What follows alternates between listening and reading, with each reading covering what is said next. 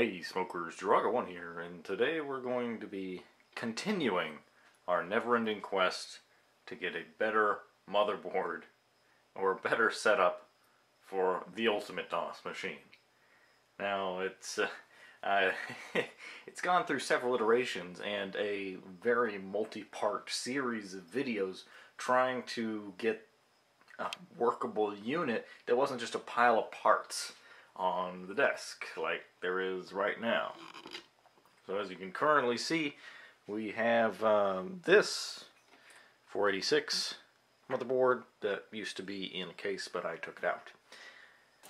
We're now running off of a single compact flash card that is precisely the right size for a FAT16 partition. Or can I go up to 2 gigs? I can't remember. Jesus Christ. Anyway, every time I try to partition something like that in F-Disk, it always caps out at 512 megabytes. I don't remember why that's the limitation, or that's why it wants to do it that way, or I've just held on to that knowledge of 500 megs is the right amount of storage from misreading a Wikipedia article like 12 years ago. Very well could be. I'm not sure.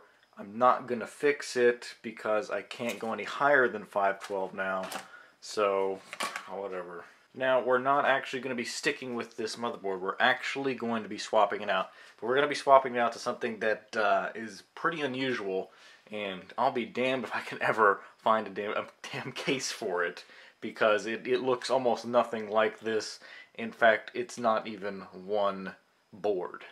So, right now, I sort of have to show you a little bit of stuff here because it's a little bit of a janky setup using this motherboard. We won't have to worry about this again, hopefully.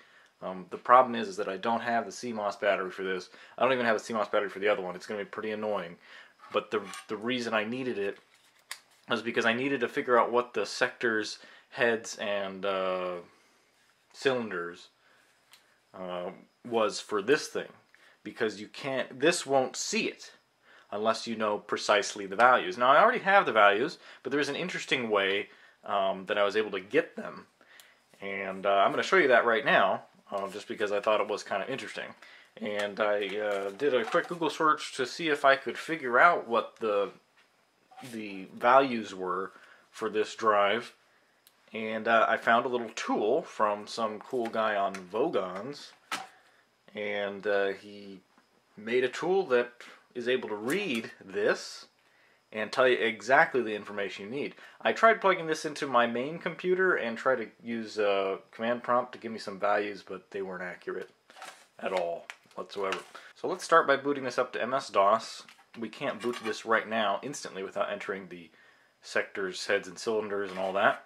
So we need this so that we can launch this, which has our little tool that tells us all about the drive. I got some better speakers set up, as you can see. Now, as you can see, it says CMOS battery stay low, tight mismatch, whatever.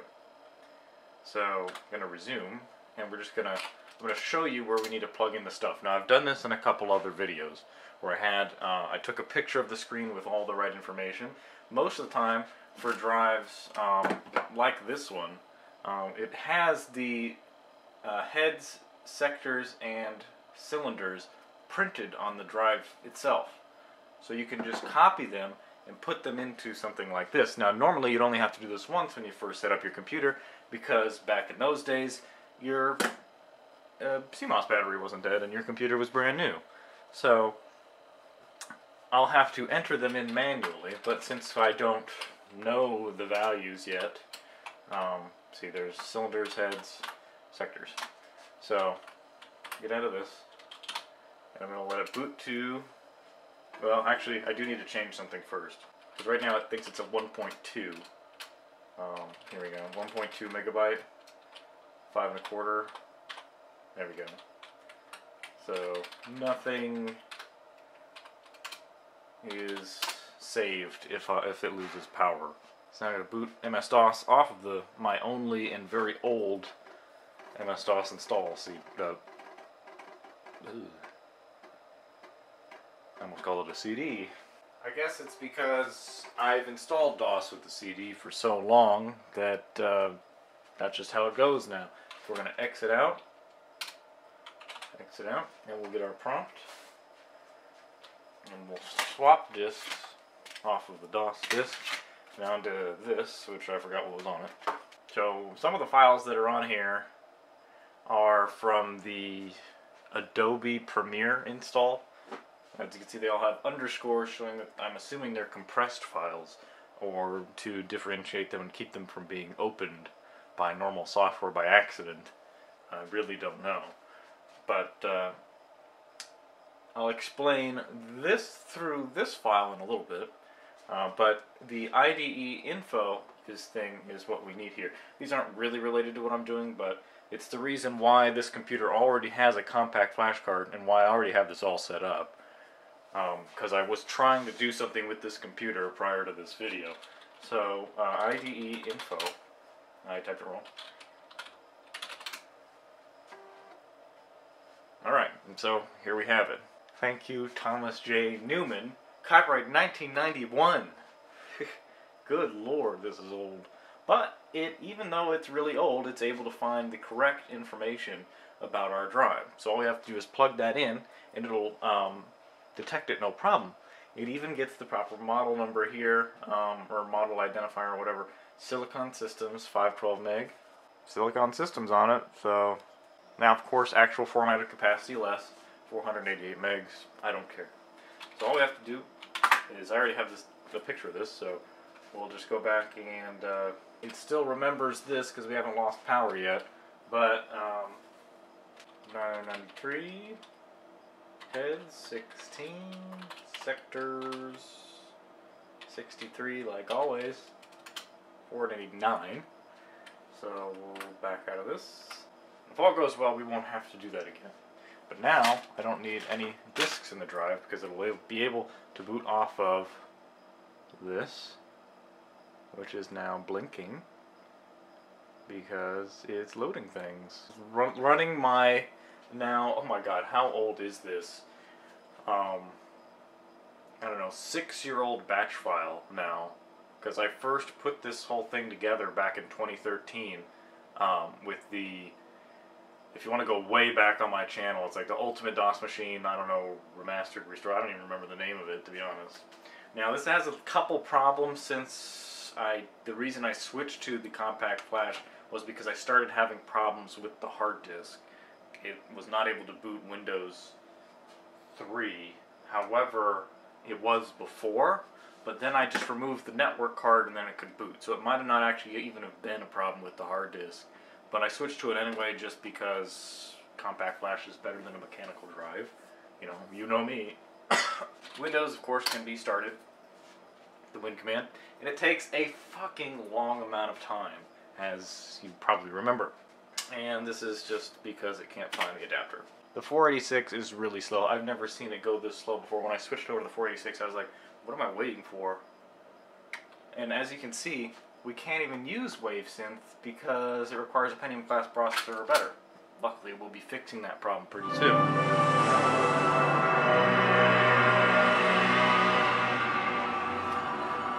As you can see, the sound still works. Video still works.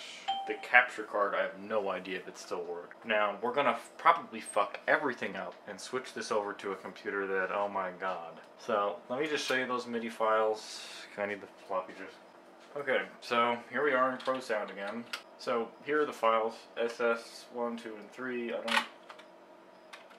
So here we go, here's this.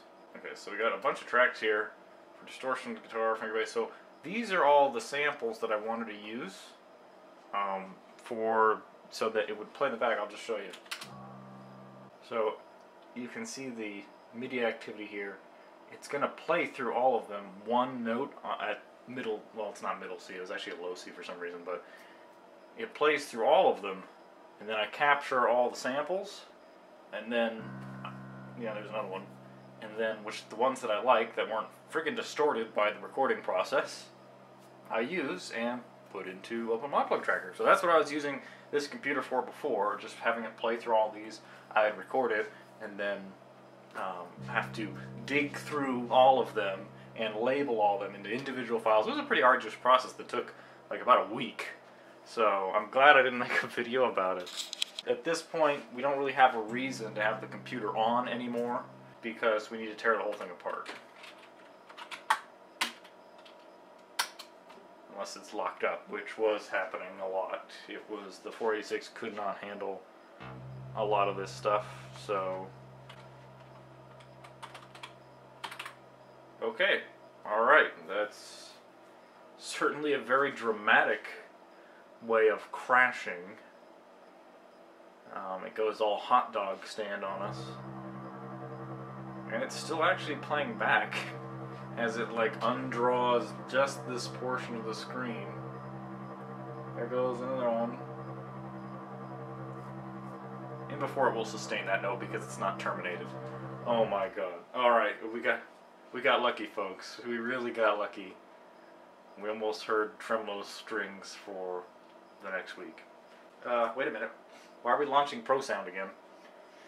I probably pressed enter by mistake and it relaunched it. No! Maybe I launched it, quit it, launched it, quit it, launched it, quit it, launched it. Maybe? I don't know.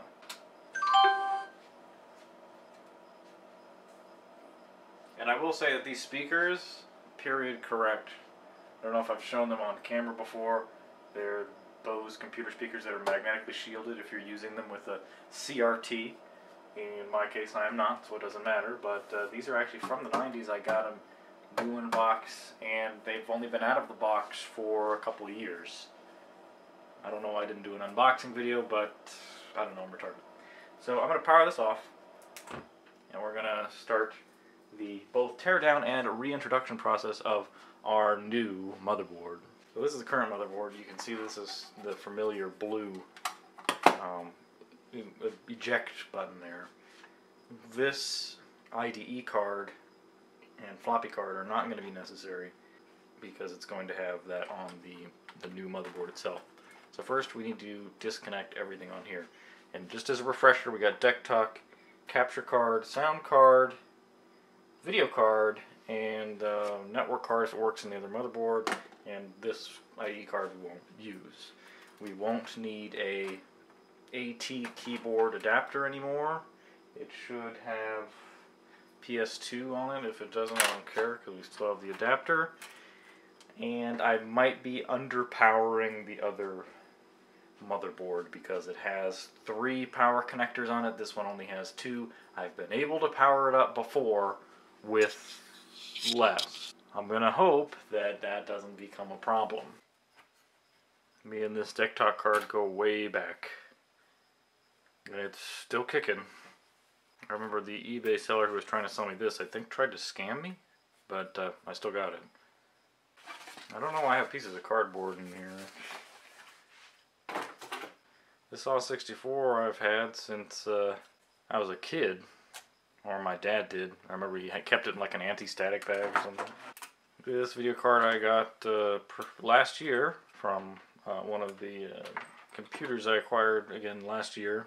That was closer to like AT type computers. Getting close there. Older shit. 486, 386 stuff. Same goes for this, but we don't actually need this. I actually bought more RAM for this online, so I could bring it up to like 8 megs, which was like the minimum for Adobe Premiere. And now it's gonna kind of go to waste, because I'm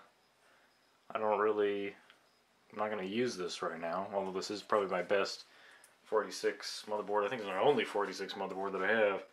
So yeah, a lot of ISA slots there.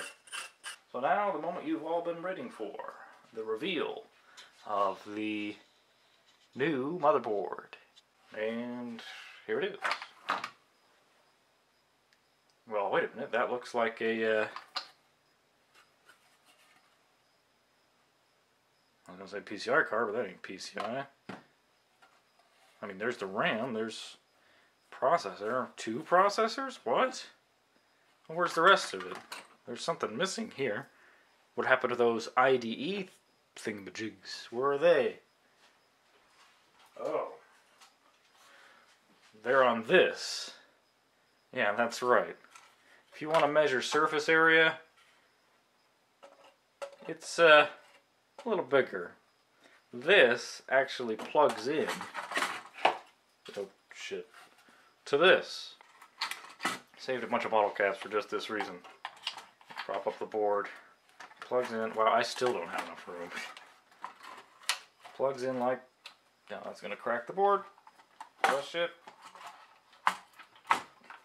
Now, this actually did come with a case that would have properly held this, but I don't have it anymore because it was too massive to keep. So, this is kind of a look at just what is going on. I don't even think I get the full thing in focus at once. I need to fix my settings there, but as you can see, it has enough slots to accommodate all of our ISA and any PCI needs we might have, which means that we can actually get ourselves to 1024 by 768 at 256 colors. We don't need to mess around with VGA cards. I can go straight to SVGA and we'll be golden. We'll be able to have the ultimate Windows 3.1 DOS machine, whatever you want to call it. Now, you're probably wondering about what's going on with the processors here. Now, it is not actually two processors. It's a Pentium 1 and its coprocessor. Now, when I got this, there was a fan here to cool them. I don't know if that's actually necessary. From what I know about Pentium 1s, they don't really need a cooler, just a heatsink. But I'll probably still put a fan there because I'm nervous. As for the RAM, you can see that we have a lot of slots for this type of RAM here. I only have 2 sticks of it right now, so that's all we're going to have, but man, we have options for sure. So I guess let's start putting this thing back together. I'm going to say that I'm a little running out of space here. How am I going to do this? Maybe like this, that'll probably be the best. Now, the power connectors on the board, there's 3 of them. I don't know what the third one's for. It could be just for some... Actually, I couldn't tell you, to be honest.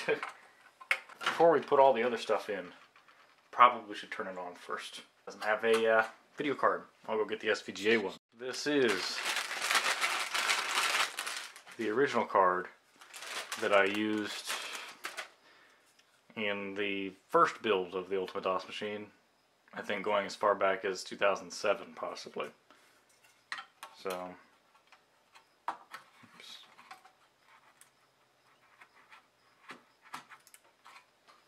I'm gonna have to get some bottle caps. I found that the bottle caps help support the board just enough so that the little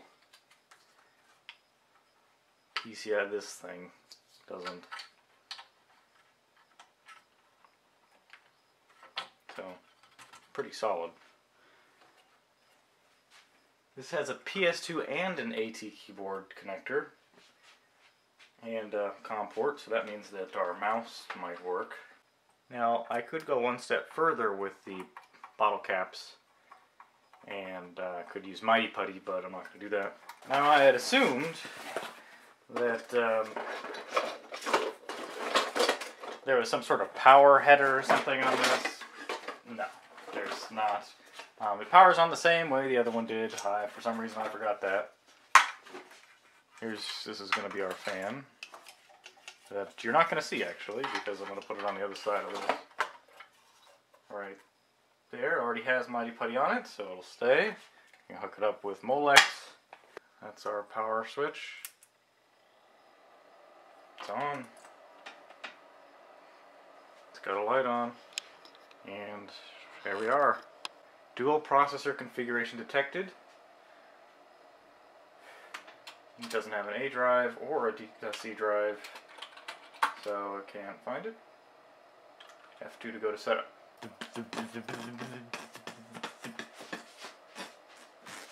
Unless it can't detect my keyboard. Maybe it froze.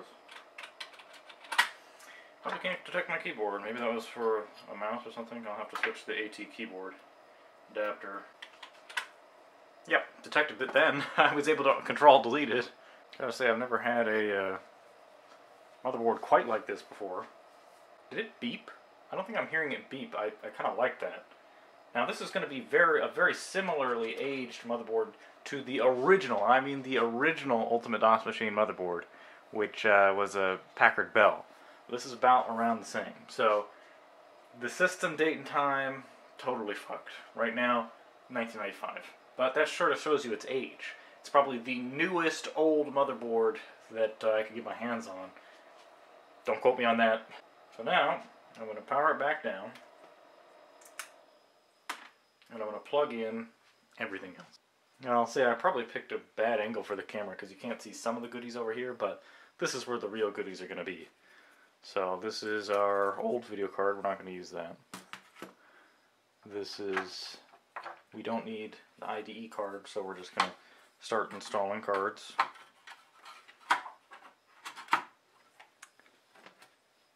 God, we're almost done installing cards. Shit.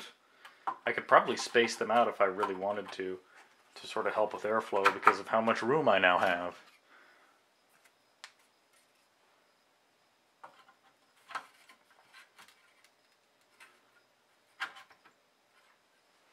There we go.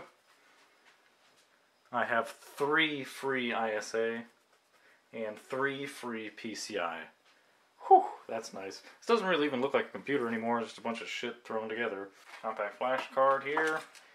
Something you won't be able to see because it's actually hidden behind this. So everything I think is plugged in here. The only thing we don't have is we don't have the desktop card plugged into the sound card, but it doesn't matter, we're not going to mess with that at the moment anyway.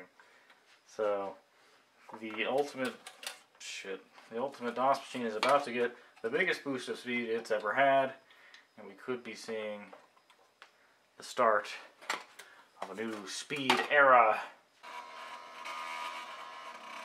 That's a good sign. I must have plugged it in the right way. But I didn't plug the IDE in the right way. Damn it. Okay, let's try it again.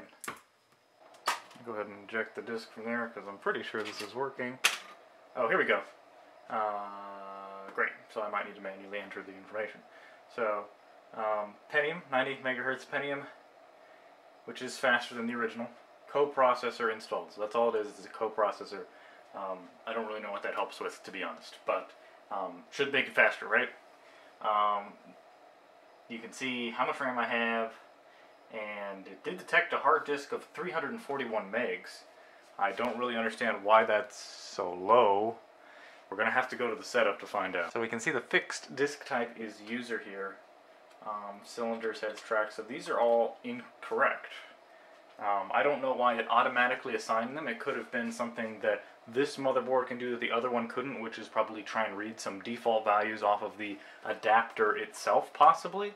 I'm not sure, but we can easily fix this problem by just changing the numbers.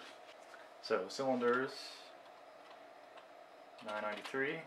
Unfortunately, this means it won't auto-detect this anymore, and we'll have to put this in every time, but at least it's a more friendly and faster boot-up sequence. Heads, we got 16 of those. Sectors per track, or sectors track, sorry. 63, all is 63. Okay, so see now it says 512 megs. Or did it always say 512 megs? See, now it's reading it fucking perfectly. But before it didn't, it said like 481, didn't it? So maybe this will fuck it up too. Who knows? Alright. So let's see if we can successfully boot DOS. Starting MS-DOS. Oh yeah! Fuck yeah. Well, we're done. That's it. But we need to see how fast Windows 3.1 starts up now. Because when I was a kid, I don't remember it taking very long. And this should be even faster. So... Oh, and I can have a CD-ROM drive again. Now that I'm no longer hindered by that old case.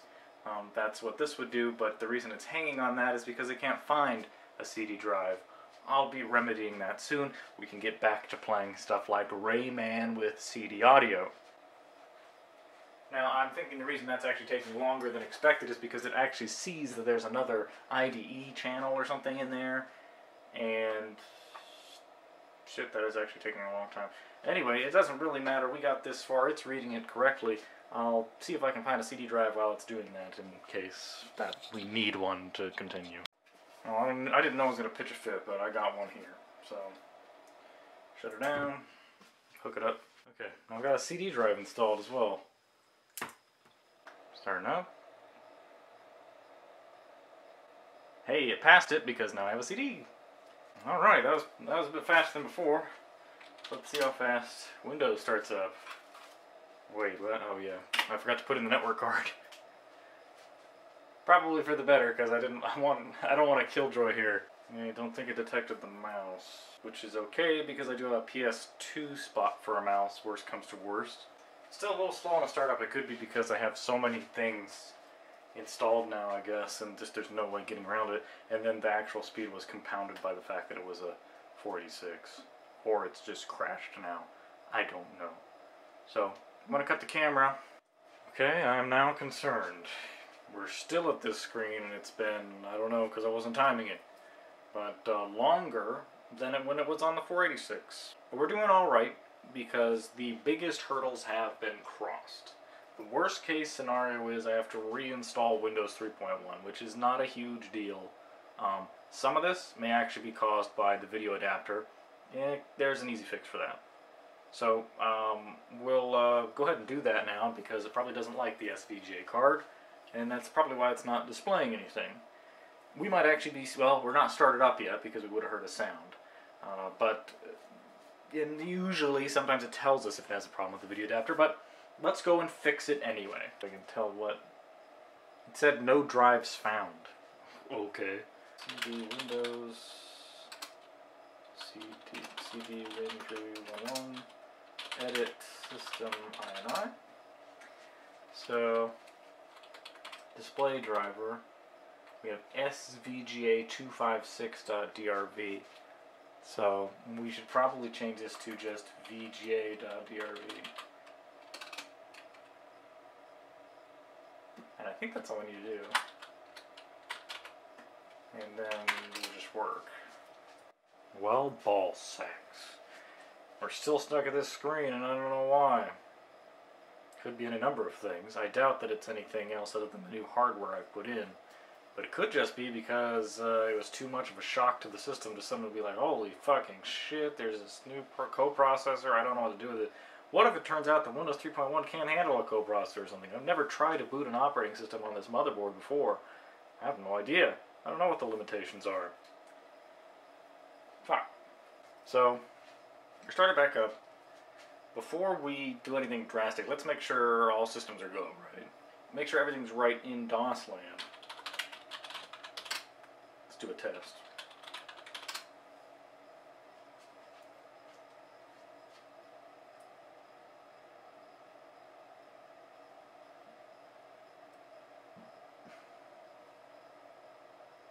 Before it blows out my ears.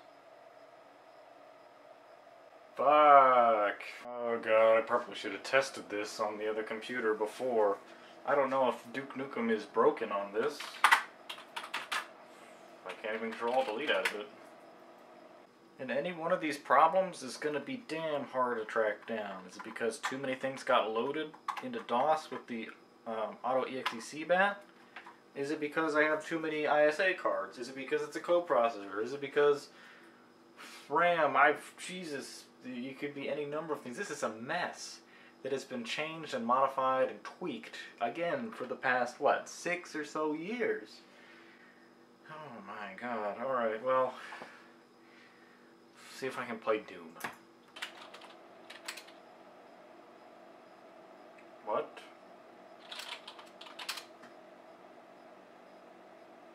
Oh right, that's right, there is no Doom on here. And that probably explains why Duke 3D doesn't work. Hold on. No, that should have more than enough stuff to run it. Yeah, so Doom and Quake, those are on a different hard disk. I still have Rayman.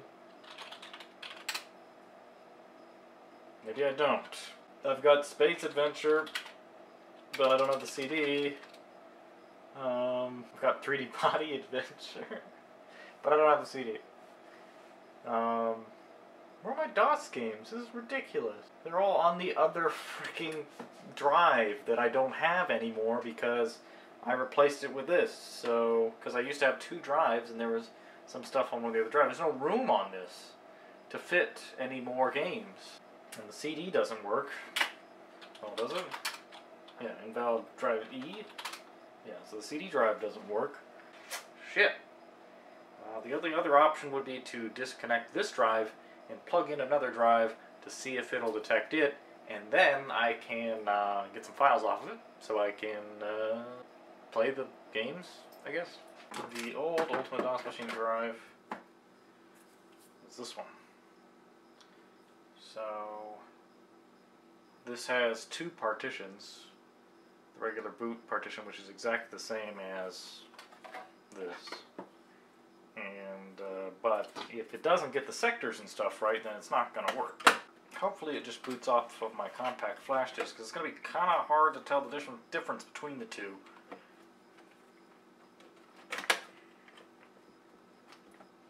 Alright, so we'll try this. This should be set to single drive, because it's on its own IDE channel there. And let's hope it doesn't boot off of it. I'm going to be able to set the boot order with the setup, so I'll just do that instead. And I won't have to worry about it.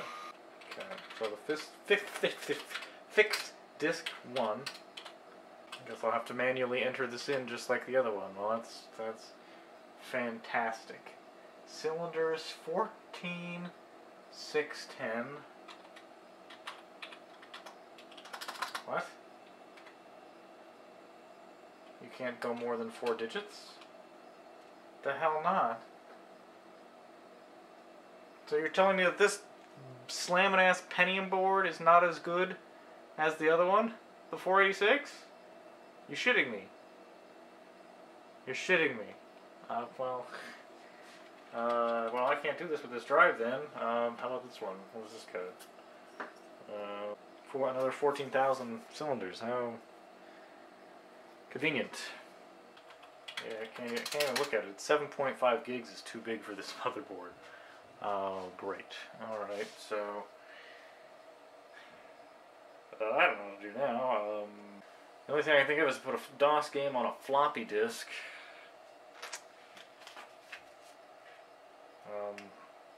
Fuck. So I managed to get the earliest version of Doom, the Doom 0.2 Alpha version of Doom, because apparently it's small enough to fit on this floppy disk. So it gets past the DOS booting part just fine. Let's go to A. Retry. So let's run the Doom Alpha. Hopefully it doesn't blow out the speakers. Now this is running off of the floppy disk drive, so it's going to be a little slower, but if there's any problem with any part of this, this might not have any sound because of how old it is. But we want to see if something works. Jesus.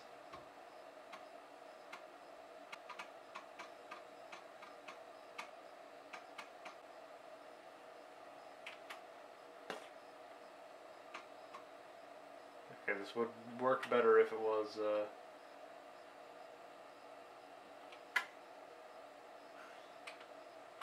oh, that's smooth. Okay.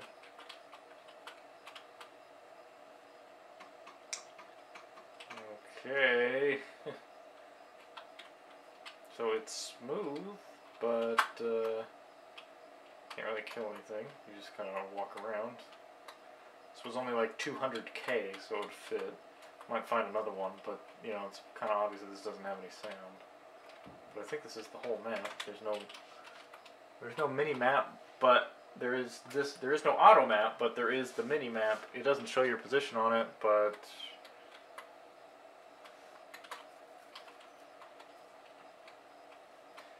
kind of shows off the tech, I guess.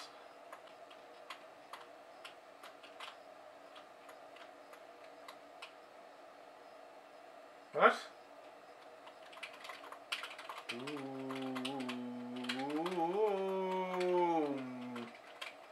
pressing the arrow key. Oh wait, don't run it again. No. Okay, we're back where we started.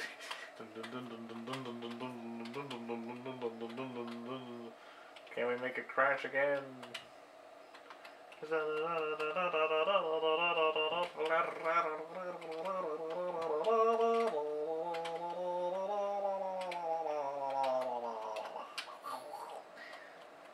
Maybe if I just need to walk around enough, I'll make it crash again. Well, there is another way for me to load Doom onto this computer. All I need to do is plug the compact flash card into another machine and load it on. Yeah, that's the advantage of having a compact flash. So why don't I just do that? So apparently my Doom folder was like 130 megs. I had a bunch of mods and every wad of Doom, including the TNT and Plutonia wads. And yeah, it took up a lot of space. There was like a Call of Duty mod in there. It was like a full conversion. So it would not have fit. There was only 120 megs free. So what I put on there now only takes up like 20 megs.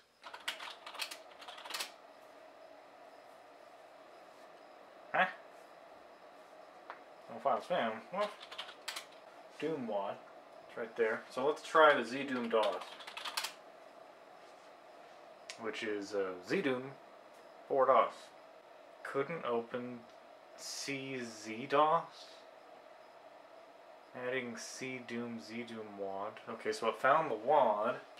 Couldn't open ZVox. Well, that wasn't even in the directory. Adding this. The same file. Oh, ZDoom wad, okay.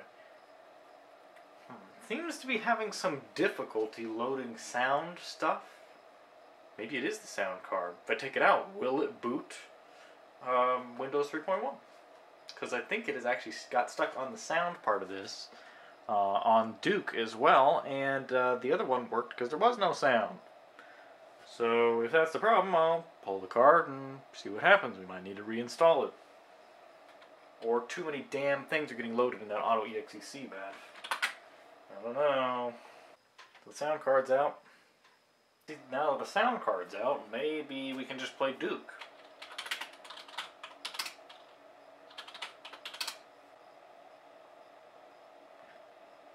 Couldn't find selected sound cards. It won't play without the sound card unless I use some sort of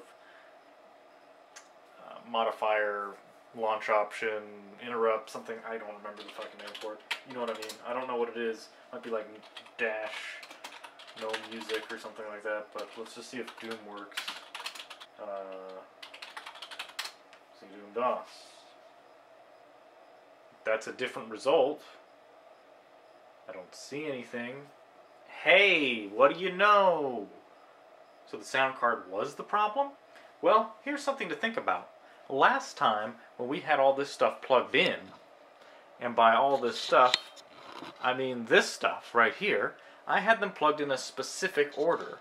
Now, ISA slots have to be in a certain interrupt, I believe. It's like IRQ 12, 11, something like that. So each one of these ISA slots has a different interrupt request. And if you plug the wrong thing in the wrong spot and something else is using that interrupt request, you can be in some big trouble. So, since this started up, I probably had the sound card in a place it wasn't expecting. So, if we think about what it looked like last time, it looked like this. So, the sound card, there's more ISA slots on here than there is here. But the sound card, I would have put Deck Talk here, I would have took the thing here, and then, so the third one here would have been the sound card. Now this doesn't have the same set of interrupts, but I can try to reproduce it by plugging everything in exactly how it was before. But before we do that, let's make sure Doom is playable. Oh shit. Oh god. I don't have a place to put my mouse. Now ZDoom is a little different than regular Doom because you can actually mouse aim. But it is, I think it just crashed actually. Oh, nope.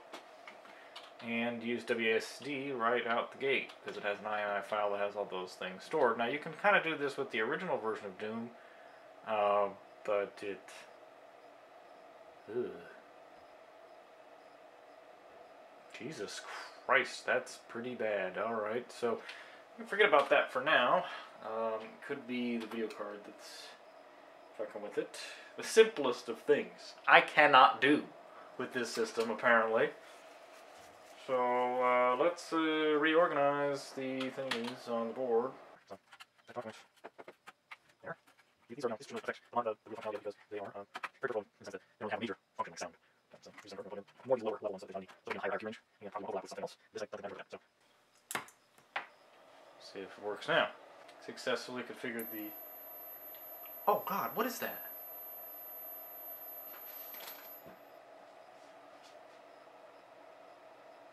Why was it making that noise? Oh, great. Probably gonna have to move it somewhere else, but let's see if it works first.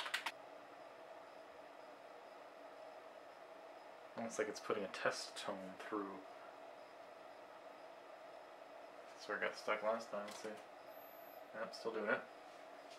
Getting stuck on the sound card again. Is my A64 like 64? Is it 32? What the fuck? I don't even know anymore.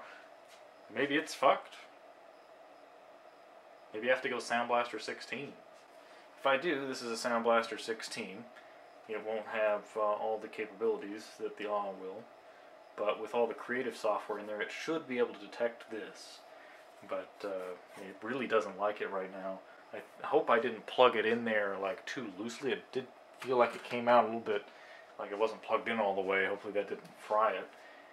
Let's shut it off again. I'm going to try it in a different slot, but after this I'm going to actually check the interrupts in the BIOS to see what's using what, if it even shows me. So okay, well that's just the PCI slots. No, where's my ISA stuff?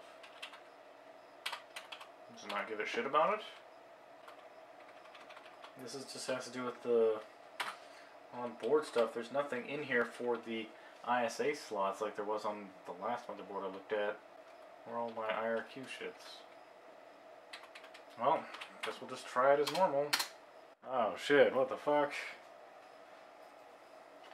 Failure. No.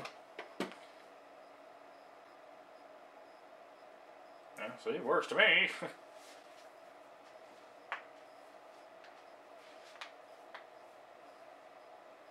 Duke 3D.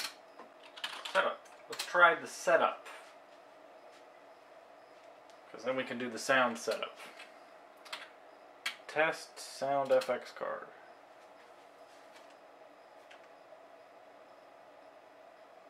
Well, it's not making that whiny noise anymore. Yep, getting stuck on initialization it seems. Can I cancel that? No? Oh, it's an AW32, okay. Shit! My card might be bad. I mean, because it's getting stuck on this. Shit, the computer's hard locked up right now. Okay. I mean, there's a little bit of glue on it, but I don't see any problems.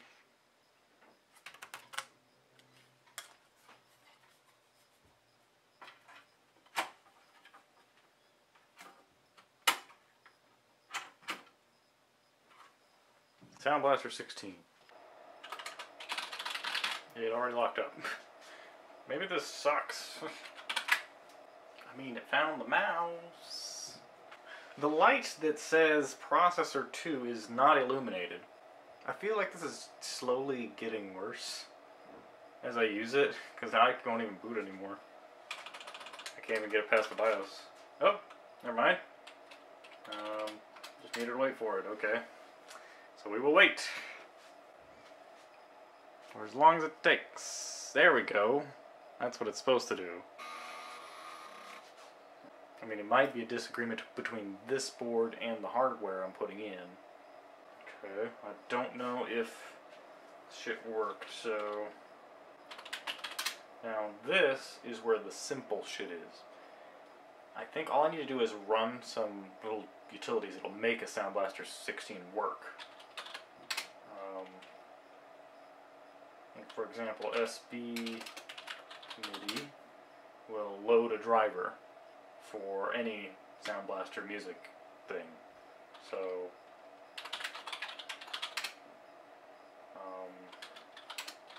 I have some...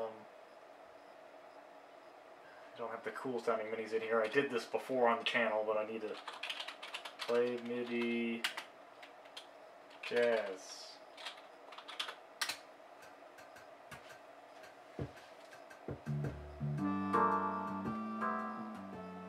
Okay, well that's not a big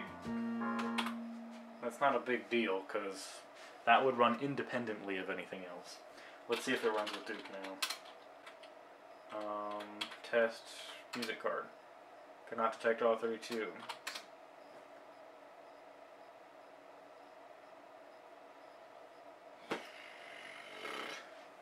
Getting sound cards to work on DOS is a pain in the ass because you have to manually edit batch files like the config sys.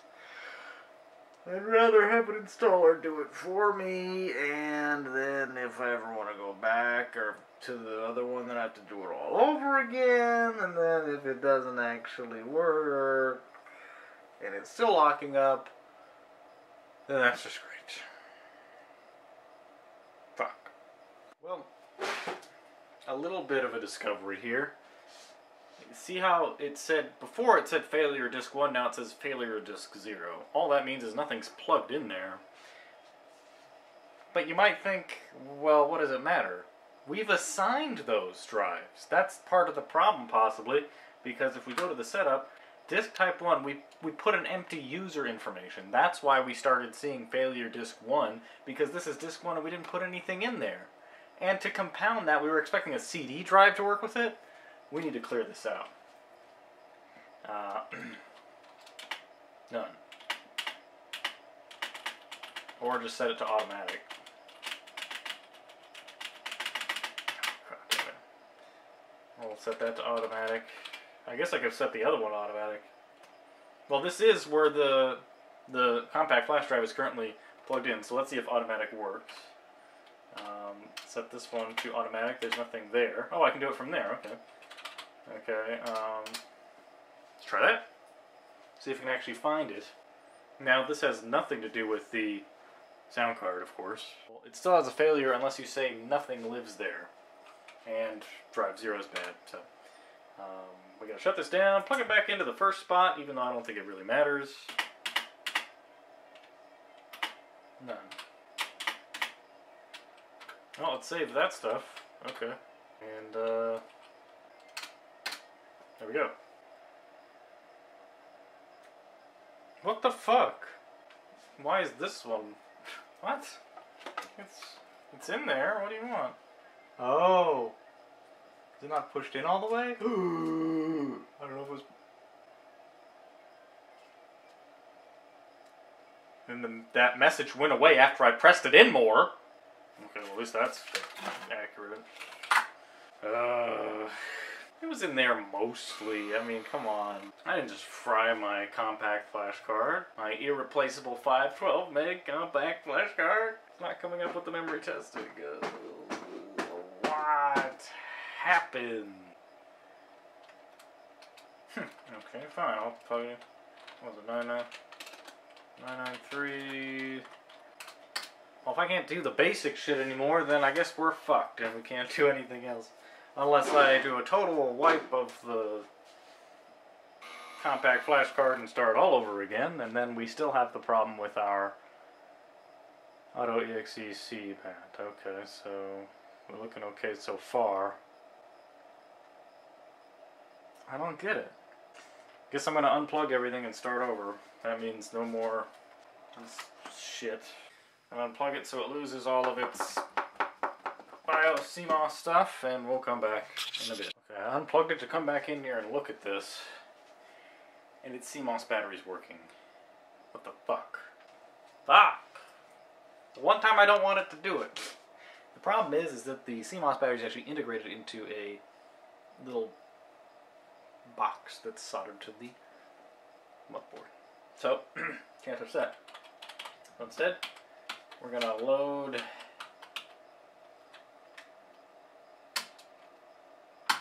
defaults. And this is still select. What in the fucking hell? Okay, what the I don't get it.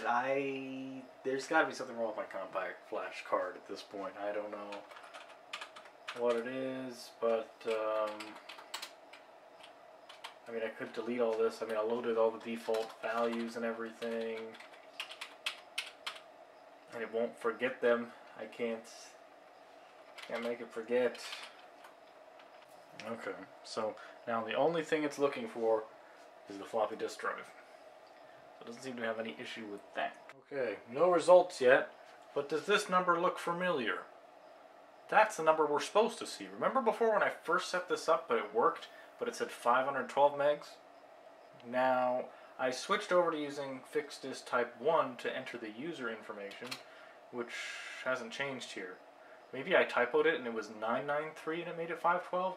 I'm not sure, but 491 should be correct because that's exactly what it was reported as multiple times. At least I think it was. So that means if we exit and save changes, that drive should now become bootable.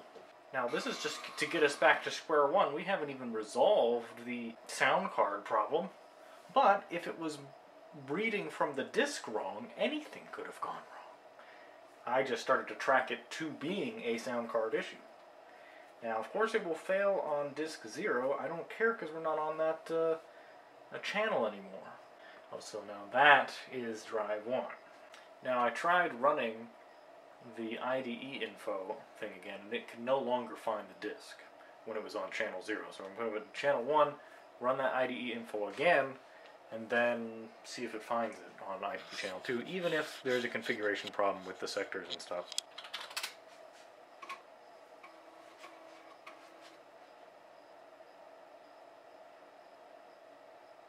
You gotta be shitting me. It's broken. Now what? Okay, so I haven't been working on this for about a day or so. I didn't think to replace the IDE cable. It seems to have fixed the problem. It might still get stuck at this. Whatever. Doesn't matter. What matters is it's now detecting the drive again.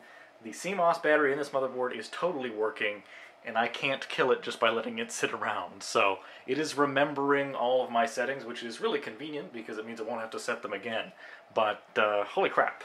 I think this might be bad, so yeah, I don't know. Maybe I just need to reseat it. I don't know. It doesn't matter. Fuck, if it doesn't get past that, that's going to be pissing me off. Anyway, doesn't really matter. I'm going to now, I've already copied the AW64 software onto this, and I'm going to try and reinstall it, and hopefully that fixes it. This is the config.sys file. I'm going to rem this out. I don't even know if rem works, but even if it errors on this, it will not run this line. It should keep it from getting stuck. I tried removing a thing like that from the Auto-EXE bat, but that wasn't actually where the problem is, I think. So let's save this and fuck. Alright. Okay, so right now all we have is the AW64 installed. I have the install files in here. But if there was a problem with the IDE cable this whole time, and that's what was fucking it up, then maybe Windows 3.1 will just work. Or, better yet, the Duke 3D sound tester will work as well. So let's try that first.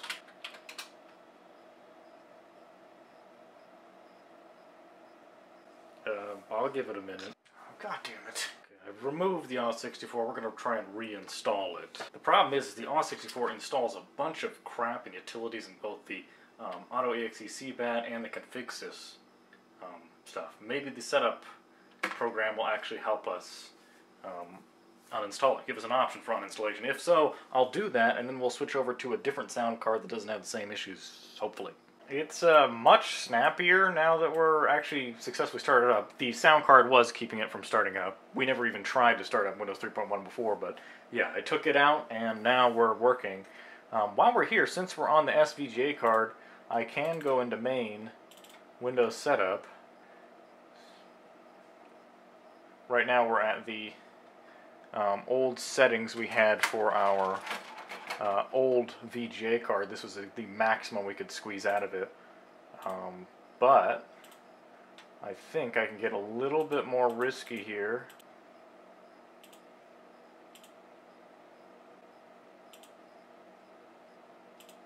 Let's try it.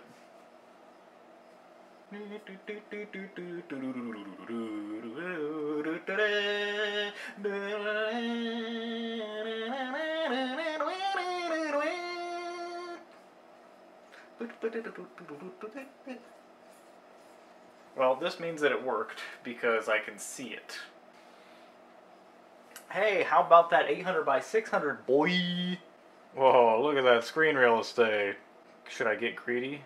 Oh, I'm already greedy. 1024 by 768, okay. Screw it, alright. So I'll have to go to main, file manager. Wow. I'm not even getting it all on the screen. Oh god, this is so fast.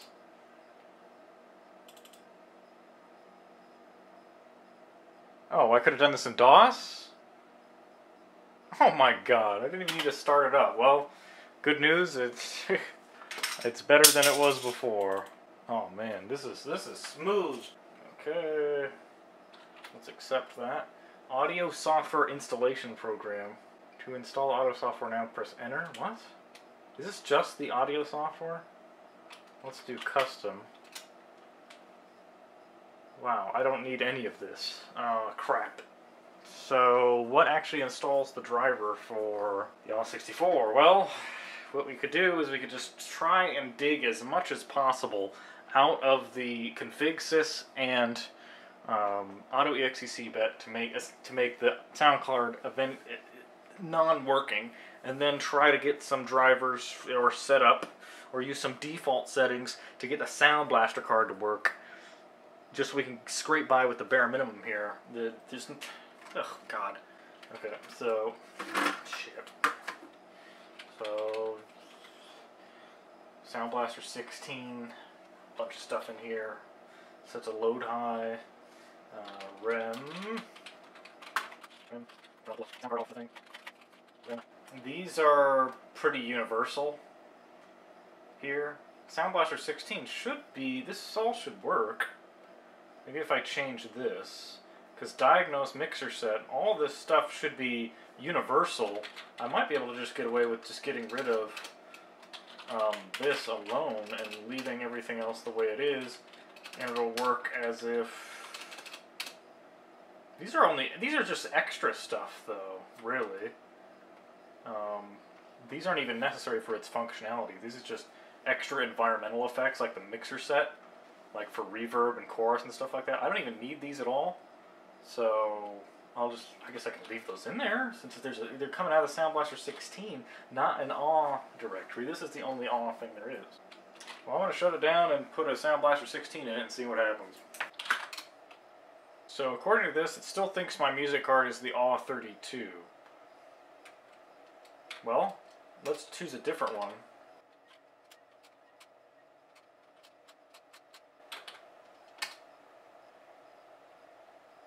Everything's just set to Sound Blaster now.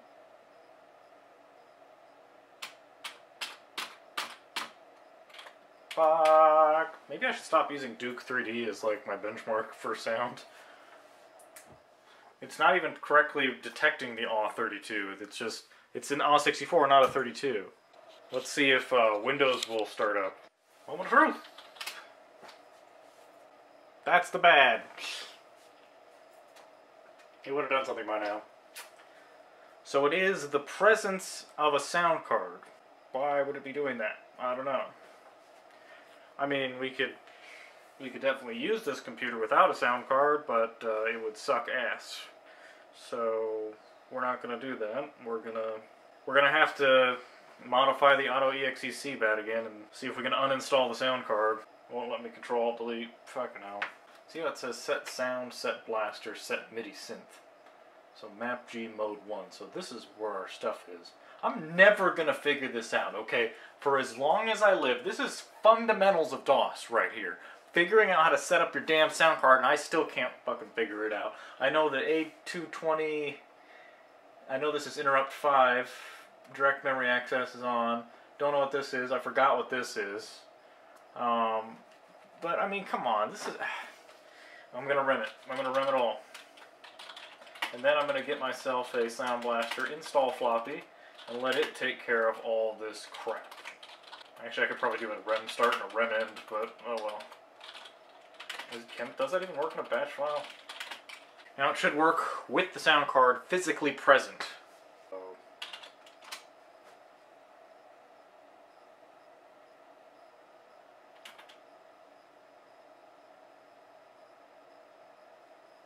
Fuck, I forgot to fix the config sys file. Jesus. Wait, I need that one. Hold on. Alright, fucking better work now. So basically this stained. Oh, I can't reach it. Oh my god. Are you serious? Okay, we're just doing the rest of the video like this. There, much better.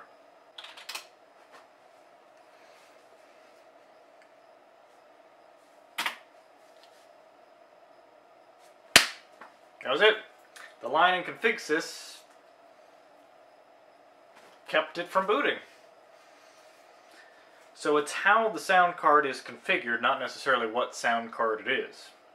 So from this point forward, I have a whole bunch of AW64 software that I'm not going to be able to use unless this is installed.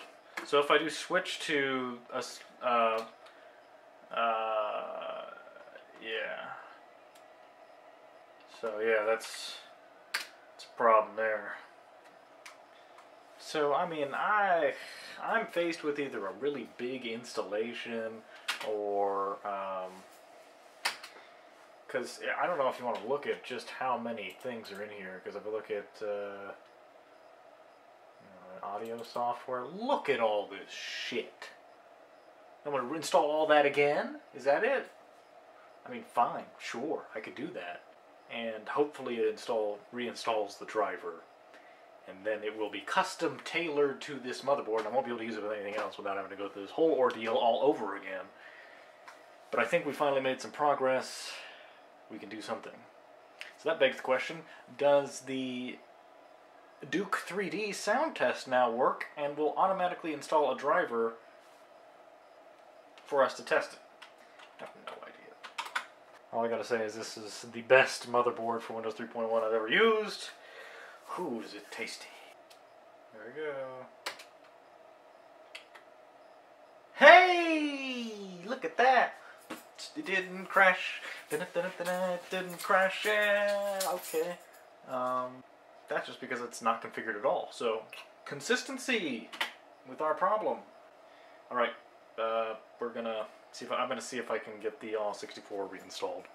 Okay, so I was actually reading the manual for the AW64. Crazy, I know, right? And there's a program in here called Diagnose. I should have been using this one instead. God damn it. Okay. Auto scan. Call a technical support line. Well, that doesn't exist anymore. Well, that's interesting. If the auto scan can't find anything available. Current base IO. Okay, so hold on. Let me switch to this. If all the available base IO addresses settings have been tried unsuccessfully, then call the technical support line. I can't even select any of these. None of these are available. So that means that something else on this board is using my damn IO addresses. And I can try and look at the BIOS to see if there's anything I can do. Disable the parallel port, serial port 1 and 2 in case they're using up any IO addresses. I'm probably mixing up interrupt requests and IO addresses, but always do my best work off camera. So this is the same diagnostic utility you saw before. As you can see, it succeeded. I've changed nothing except, it's going to test everything first, but I ran one of the executable files that usually starts at startup. And it initializes the card and now makes it detectable by the diagnostic tool here. So it's going through everything to see what kind of settings I'm going to need to set up, and then I can slowly unrem things from the AutoEXE CBAT until, and potentially config sys file until it works. I'm going to let it go through this and see if it finds any problems. So it's freezing up at the testing IRQ phase, This would imply that if it's looking for interrupt request 5, which is usually either LPT2 or a sound card, that could be the problem. Those of you who probably could have guessed from its size, yes, it is a server motherboard. So for servers, there really wouldn't be too much usage for sound cards. So if they reutilized IRQ5 for something else, it's going to fight us every step of the way here. So that means we would have to reassign it to something unassigned, such as interrupt request 10, or at least one that's normally unassigned. Now, since we have a whole bunch of other bullshit going on with this board, it could be that we have to play it by ear. Now, there's only so many interrupt requests, and as you can see, it had no problem with the I/O address here. There's IRQ's direct memory shit. There's a third thing, and I don't really remember what it is, but it's getting stuck here. This test should have already been completed. Ooh, that's not good. Alright, 5. Here's that directory I found earlier. If I try to do diagnose right now, press enter, we can't do anything. But if I run CTCM, it's the Creative Plug-and-Play Configuration Manager, which finds my sound card. And then it sets the environment to this automatically. So it doesn't really give me a choice. It always sets the interrupt request 5 no matter what. So how do I change that? Well, theoretically I could plug this value in here with a different card and see if this value changes. Since this seems to be the jack of all trades Sound Blaster directory, all Sound Blaster cards should be activated using this set of software. So let's switch it back to the Sound Blaster 16 and see if it looks any different. Again, CTCM. Nothing. Nothing? That's it? CTCU? The hell is this? This is magic. Holy shit. But it's also locked up the system. What is going on? Why does anything plug-and-play related, anything that scans the interrupt requests, freeze the computer without fail? I don't know. Is this bad RAM or something? I mean, I'm at a loss here, but it is specific to those issues. Everything else works fine. If it was a bad RAM issue, I wouldn't be able to load in Windows at all, because it takes up way more room than this shit. So Control-Delete. Control-Alt-Delete doesn't fucking work. And now the board isn't posting. I didn't try to remove the card while the computer was on, did I? Shit, I can't remember. And it's still not posting, even with the 64 removed. Well, that's a cause for concern. Guess who's an idiot? I'm an idiot. And guess what? I just looked on the board. There's a jumper that says CMOS clear. So I pulled it out, started it up, and it went through a boot loop, a post loop of just constantly clearing its... So now I've put the jumper back in, and we'll see if the, as you can see, we're back. It retested the RAM. It says the checksum is bad, so we'll go into the setup. Do not have the AW64 plugged in right now. We'll go to setup. It will Control-Delete. EISA configuration NVRAM bad. And it really does not like today.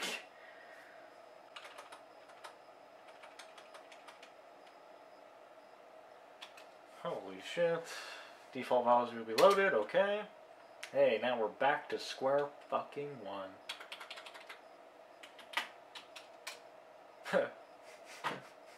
I guess it auto-detected that. Very good. That's fine by me.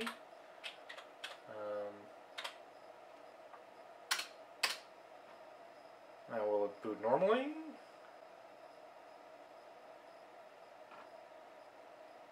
Well, it can still start up. Let me shut it off. Install this demon. If there's any weird setup with the CMOS, this is something I should have done at the fucking beginning. But if there was any problem anywhere in the setup that was fucking up this sound card from working, now I'm going to have to put everything back and fix it.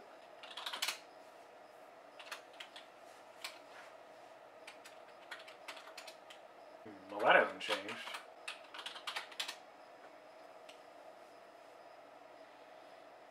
Detected.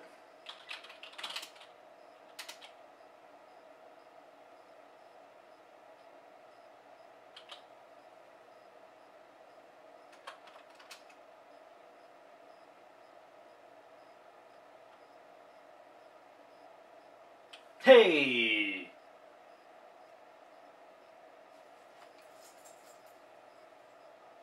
Yeah, baby.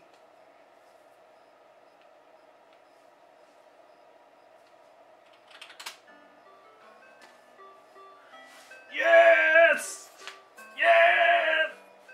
Yes, bitch! Yeah! Shit, yeah! Fuck! Piss! Okay, so all that'll get fixed when I fix everything else. 16-bit testing. Set blaster. Aha! H5. H5. Okay, so they're exactly the same. So I'll rem this, but then put all of this back to normal. Okay. Did it not modify this?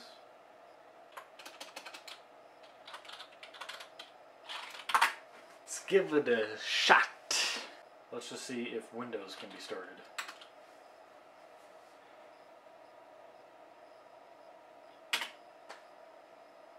Shit.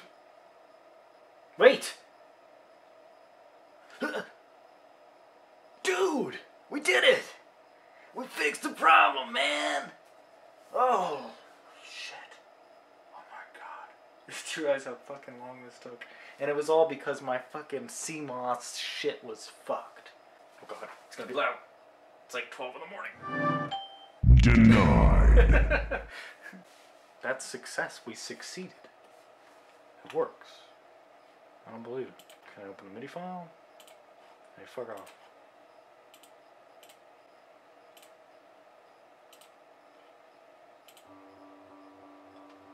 Fucking works.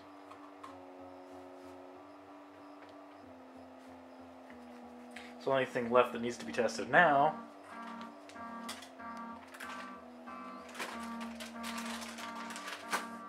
is the Dectar card and the capture card.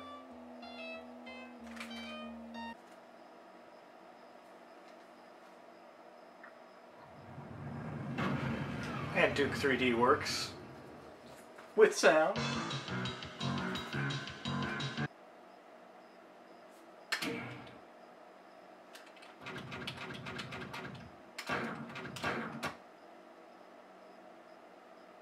Where's the damn music?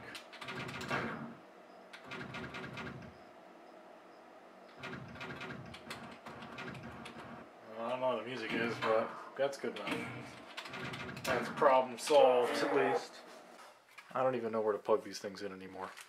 Like, I don't know what sort of weird interrupt shit is going on, or what. Guess I'll put this on the bottom, because fuck if I know what's best for this. Alright, they're all spread out. Oh my god, do I need to reset the CMOS again? Every time I add new... Okay, so apparently it said something about EISA. Its NVRAM was bad. So if I reset the CMOS, it resets the NVRAM for the EISA. The EISA is kind of a newer, cooler version of ISA. And I think that's may have been what fucked up and what saved my ass when I reset it. So I gotta reset it again, and then we're back to normal, I guess. Got the jumper out.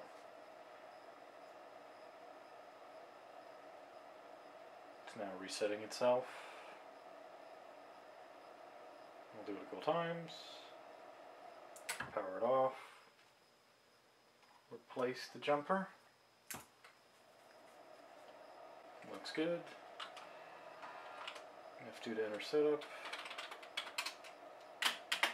Auto detect. That's snazzy. VRAM bad. Don't care. Starting MS-DOS. Start Windows. Oh, I forgot to install the network card. Oh well. Uh-oh, the speakers are turned up. Denied. Video for Windows. VidCap. Oh no. Is all my video software on another fucking drive? I don't have VidCap anywhere on here? Ugh.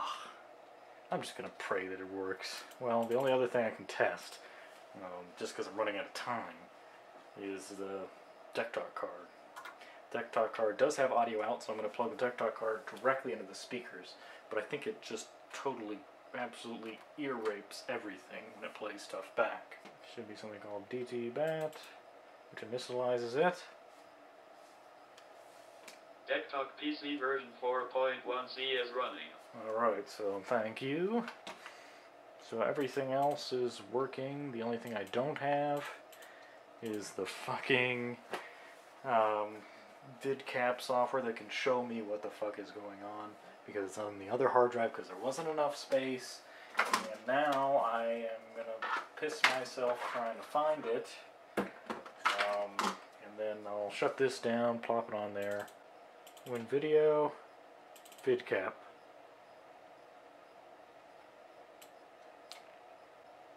Video source. There we go. Oh shit, I just poked the Deck-Talk card. Full resolution, yes! Yes! Yes, it all still works! Except for the network card, that wasn't actually booting with Windows, so we're not going to touch that right now. We're at pretty much 100% operating capacity. Nothing's moving because I didn't put a controller, but I'll show you.